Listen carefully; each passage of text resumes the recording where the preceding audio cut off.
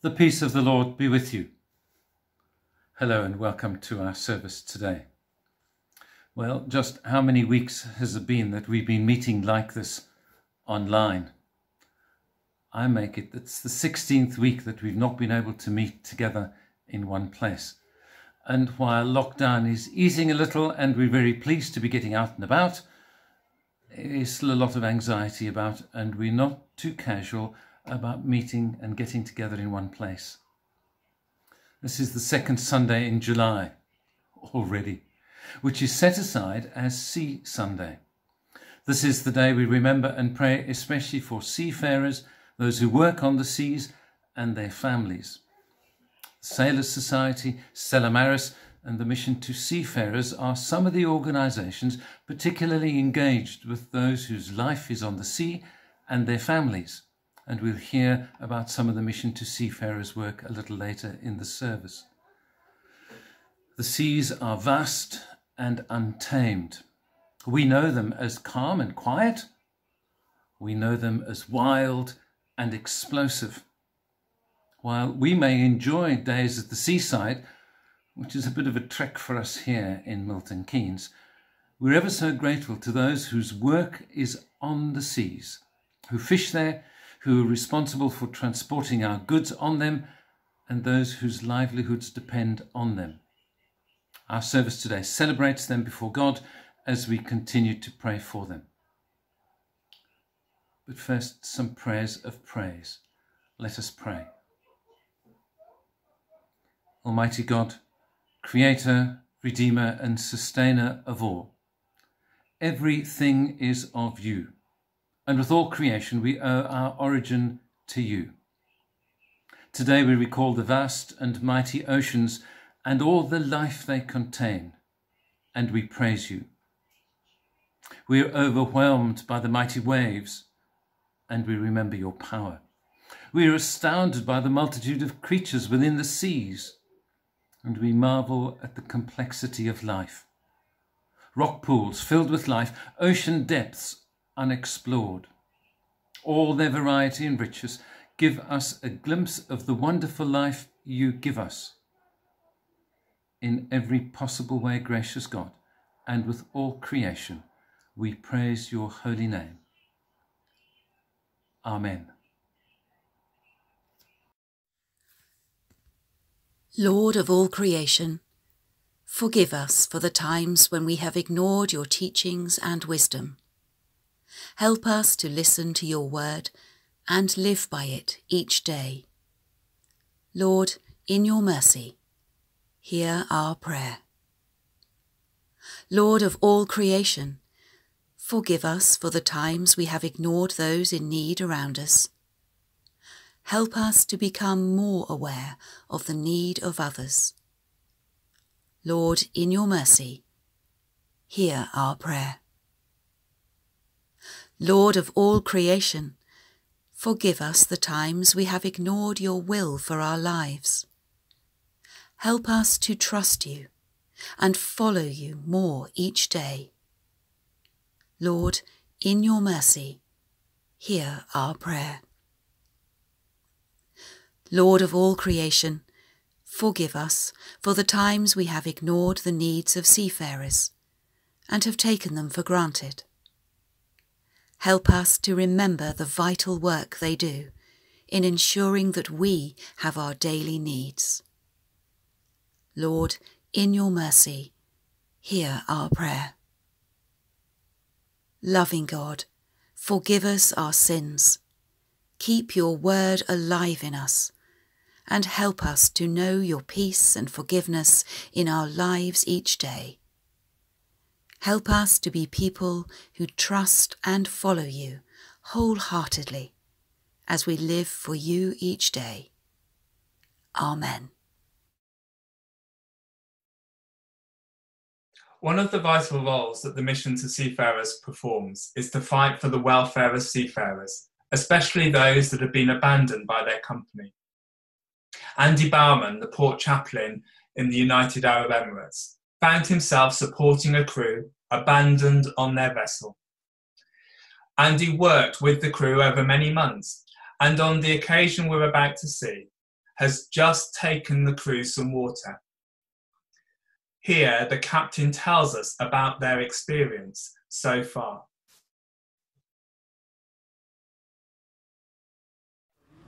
So I'm on board with one of the other crews. We've just had a look into the water tanks. Unfortunately, you won't be able to see down there, but it's almost entirely empty. At the bottom is just unpumpable water that looks like it's filled with sand and with dirt. And I'm joined by the captain.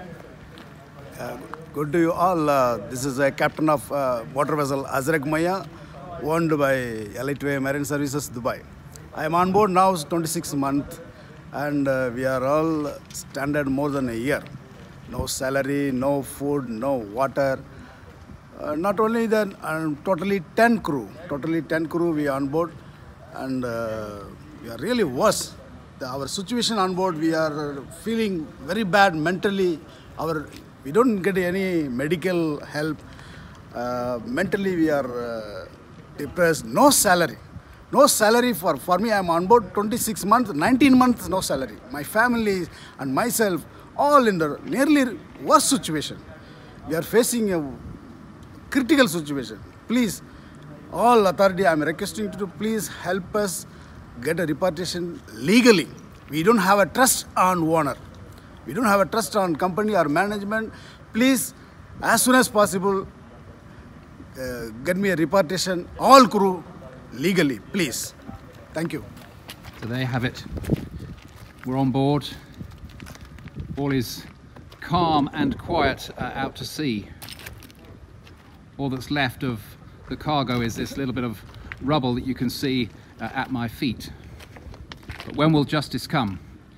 When will these men get what is their right?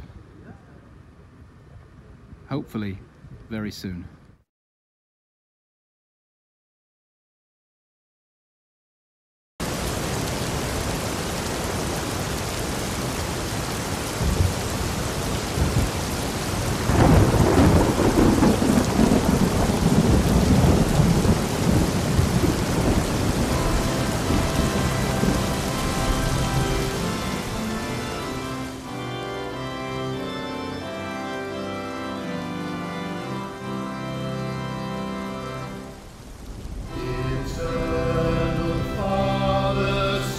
To say whose arm hath bent the restless wave, who bids the mighty ocean deep its own appointed limits keep.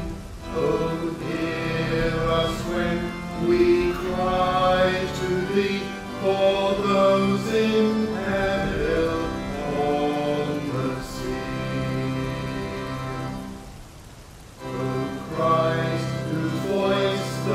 Waters heard and hushed their raging at thy word, who walkest on the foaming deep and calm amid the storm did sleep. Oh, hear us when we cry to thee for those in peril on the sea. O Holy Spirit, who didst brood upon the waters dark and rude, and bid their angry tumult cease, and give for what confusion peace. Oh, hear us when we cry to thee for those in peril on the sea. O Trinity of love and power, our brethren shield in danger's hour, from rock and tempest, fire and fog, protect them wheresoever they go. Thus evermore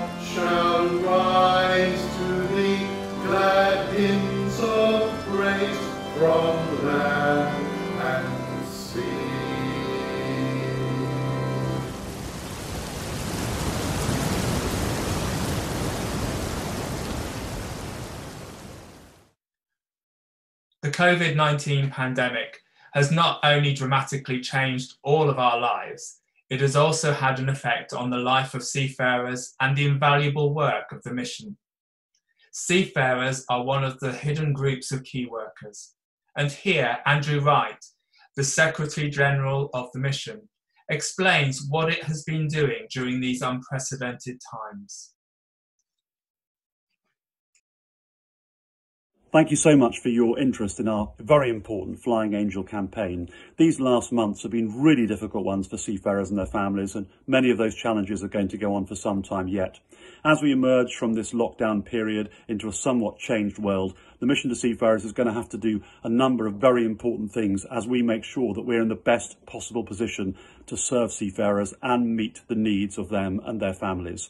We're going to have to make physical changes to our centres and our buses to make sure that we are fully compliant with the best possible guidelines. We're going to need to make sure our ship visitors are properly protected, not just for their own safety, but to ensure that there is no chance of virus spread to crew. We need to build on the tremendous work that we've been doing in recent weeks on developing digital work with seafarers. I'm really proud of our Chat to a Chaplain facility, which has brought so many seafarers and chaplains together at a time of acute need. We need to build on that and provide for more such services. We've been doing a lot of often working with others, a lot of advocacy work over these last months, flying the flag for seafarers, arguing for the proper facilitation of transit arrangements and for the protection of their well-being. These are amongst many things that we need to do in these coming weeks and months, and we need your help to be able to do them. I hope that in this campaign you will find all the information you need about what we're asking for and what we're planning. If not, please do get in touch with us. We'd be very happy to speak to you. And can I thank you again for your interest, for your engagement, and in advance for your generosity. We are so grateful. Thank you.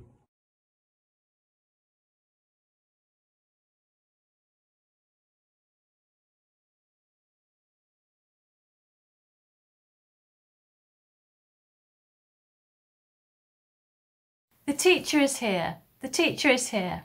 The word had quickly spread around the communion that morning. He was down by the lake, talking with his followers. We'd know he was in the village, of course. Rumours of his family coming to collect him had spread quickly the night before. Rumours of how he'd snubbed them, and even his mother in front of a crowd, refusing to go with her. He told of a sower scattering seed over a field. But what kind of sower was this? Seed fell generously on the path, amongst the weeds, and even amongst the stones. He sowed upon the good soil, of course, but seemingly with no care when it came to the less fruitful places. Now, we know that you cannot prevent seed from falling on these difficult areas, but most of us take care not to waste too much. We know where we are in the field. We make sure that the fruitful, well-tilled soil gets special care. Yet here was this sower in his story scattering seed and knowing that some would come to nothing. I pondered this. He wasn't talking about seed, of course, nor was he talking about soil. His words, his wisdom, his grace were the seeds, and we were the field. That much I knew. Then I saw it in my mind's eye. A picture of this sower with a sack so full of good seed that he had more than enough to spare. He didn't need to be careful in his sowing. He knew that his seed would bear fruit. He knew that some of the good land would produce 100-fold crops. And so he sowed with outrageous generosity. It wasn't that he didn't care for the seed. He knew that each grain held within it 100-fold potential, and he knew the hearts before him, knew that some would not and others could not receive him. And I pondered this, for I knew that this sower would reap a fine harvest and then set out the next season to sow again, that he would sow again with the same outrageous generosity. And as I pondered, I realized something new. That unlike my seed, his word, had the power to transform even the hard soil where it fell. that year after year that falling seed could bring about a change if the soil were willing, if the hero responded. He sowed not for the crop, though he would celebrate that. No, he sowed because he loved with an outrageous love, and gave with outrageous generosity, outrageous grace, and he tended each plant with gentleness and care, and none was disregarded. So I wonder what struck you about this version of the parable of the sower. What hit you between the eyes? I wonder what challenged you.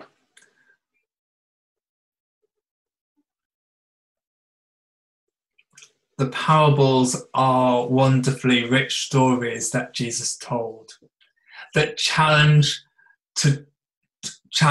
and encouraged those who heard them. But so often they become so familiar to us that when we hear them today, we often think we know what it is they mean. But for me, the parables are meant to be stories of discovery, a rich tapestry that speaks to us in different ways each time we encounter a parable. So hearing it in a different way brings something different to the meaning and helps us to think about that parable in a slightly more engaging way. It's a bit like a great piece of art. You look at a piece of art and you see one thing. You look at it again and you see something else, something you'd never noticed in that picture before. And each time you look at that piece of art, you see something different, something new. And the more you look at it, the richer the experience of seeing it. And that art becomes transformed. And it's the same with a parable. Each time we go to a parable, each time we engage with it, something else hits us. And our experience becomes richer and deeper. The thing that struck me in this version of the parable of the sower was the outrageous generosity of the sower. And that the motivation behind all that the sower did was love. The sower sowed not for the crop, the yield, but because they loved. Each plant, whether it was on the stony ground or the path or in the weeds or on the good soil, each plant was tended and cared for. None was disregarded. Each plant was encouraged to be the best it could be and was transformed by the love of the sower. And in many ways, that speaks to me about the work of the mission to seafarers. The mission holds a special place in my heart. As many of you will know, I spent 5 amazing years working for them in Singapore and in Southampton. And at the heart of all that we did, and at the heart of the mission continues to do today, is that outrageous love for the seafarer, no matter their creed or their colour. When you go on board a ship, you never quite know what you're going to experience when you walk up that gangway. But invariably, the seafarers you encounter are overjoyed to see a familiar or a friendly face. someone who's willing to listen to them as they share stories of their families or what they've been going through on board. Often, most of the ships today have fewer than 20 crew members on board, and each of those crews will be working a 4-hour shift. So they will see the same people day in and day out for months and years on end. And so having that friendly face come on board, that listening ear, is so important to them. And then there are also, when you go on board, you find out about things. Some people may not have been paid for months on end. Others abandoned and left on board their ships in the middle of in port, just like we heard from Andy and the crew in the United Arab Emirates. And the mission is there to be a voice to those seafarers, to challenge those injustices. And because it's a worldwide network, it's able to continue to be that voice. And it's able to continue to care and build relationships with seafarers, even if they never come back to the same port.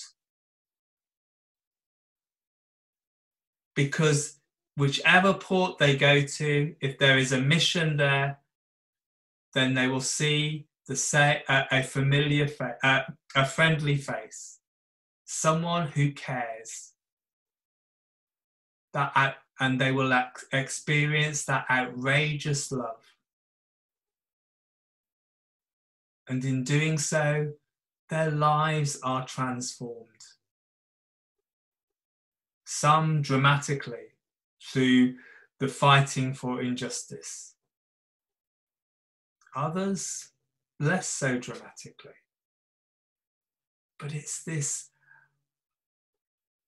outrageous love and this care and dedication to seafarers that is at the heart of what the mission does.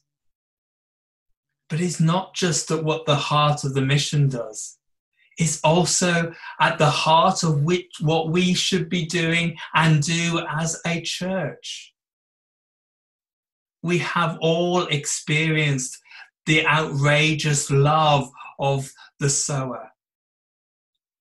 We have been transformed by our encounter with the sower. And in turn, we are called to sow and to care for those we meet, so that we and everyone can grow and become those people that God created us to be. At the heart of our school, Christ the Sower, is this vision that each child, each member of the community grows, is nurtured so that they can grow and flourish and be the people God created them to be. It's this outrageous love of the sower that transforms lives and transforms communities, and in turn transforms society. And as a church, that's what I believe our calling is, to make that difference in the world, to be that sower, those sowers.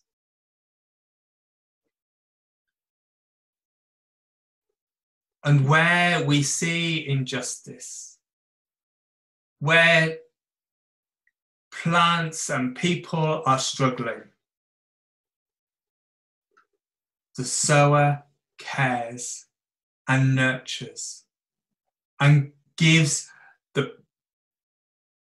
the people the voice that they need. So we stand up for injustice. We fight for people's rights. We see lives transformed. Just like the mission transforms the lives of seafarers and their families, so we too transform the lives of those we encounter, just as our lives are transformed by our encounter with God. So as we reflect on this parable today, may we be open to what God is saying to us. May we be excited by where God is leading us. And may we have courage to sow outrageously.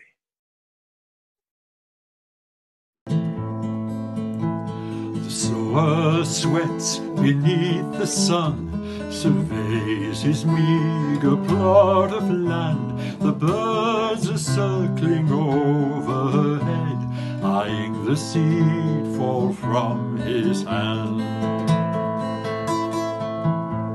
The sower's land is not his own. The landlord will demand his cut. There is no jubilee in place, no guarantees there'll be enough. Year after year the snow sows, each year another mouth to feed. The future's bleak, a thorny fact to pierce the flesh of human need. Come springtime, some green seeds will sprout, some harvest time there will be bread. But when will come the promised time, the end of want, the prophet said?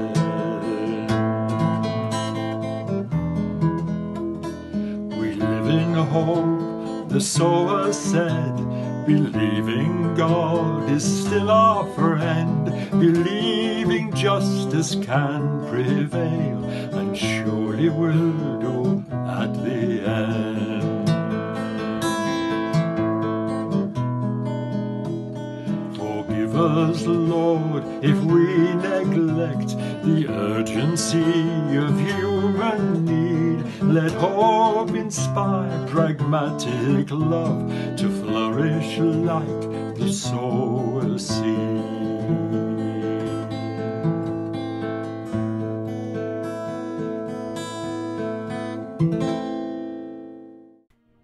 A time of prayer and reflection as we pray to our loving God.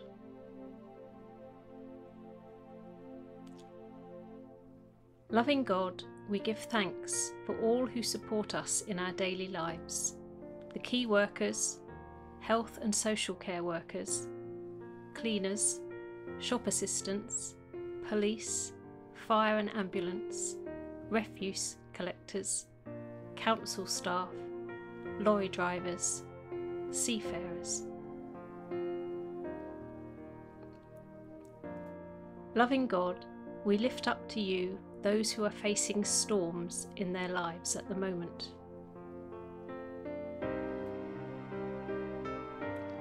Loving God, we pray for our families and friends, especially those who are separated from their loved ones. Loving God, we pray for our communities.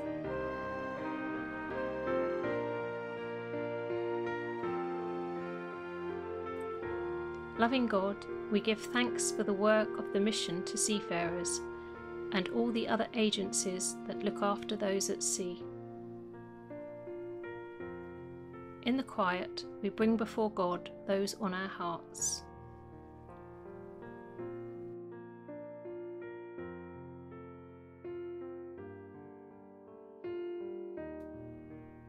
Gathering all our prayers together, we say the prayer that Jesus taught us.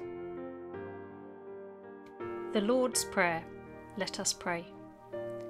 Our Father in heaven, hallowed be your name. Your kingdom come. Your will be done, on earth as in heaven. Give us today our daily bread. Forgive us our sins, as we forgive those who sin against us. Lead us not into temptation, but deliver us from evil.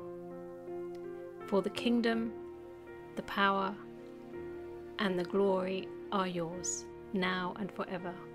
Amen.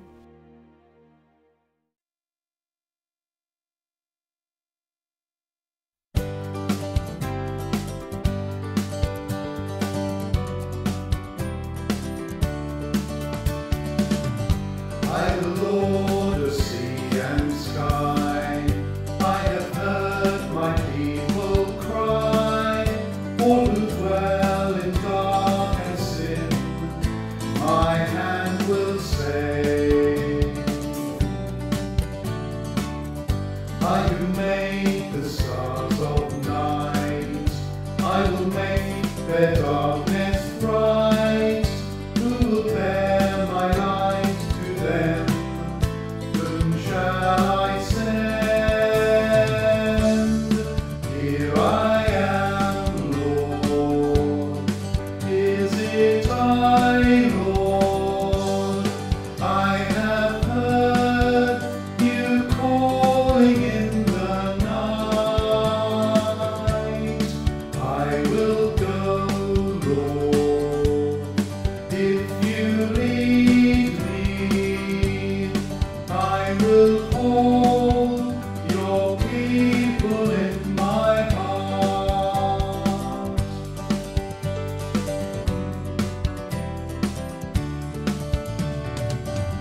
I, the Lord of snow and rain, I have borne my people's pain.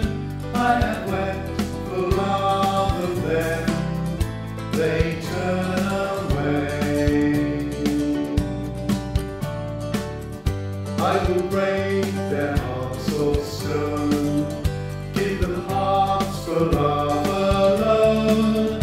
I will speak my word to them, whom shall I send? Here I am, Lord, is it I, Lord? I have heard you calling in the night. I will go, Lord, if you lead me. I will hold your people in my heart.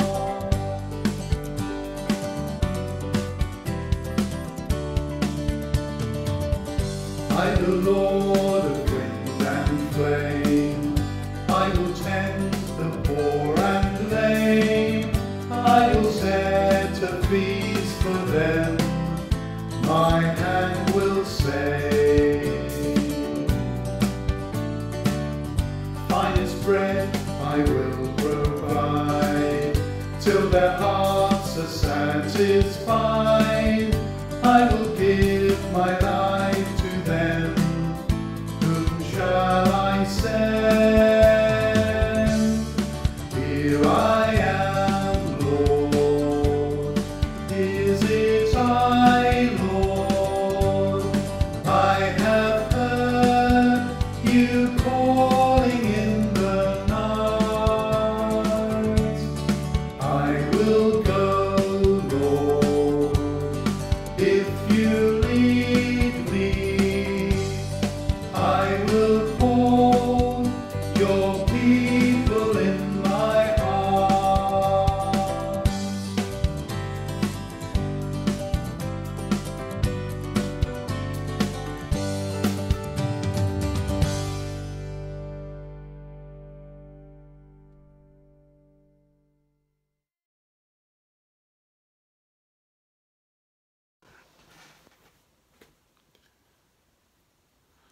The mission to seafarers are putting together a video for the Sea Sunday, which we would like to invite everyone to watch. It promises to be an interesting one because it's going to be involving people from different countries all over the world. To watch the video, please visit www.missiontoseafarers.org/C-Sunday. That's www.missiontoseafarers.org/C-Sunday.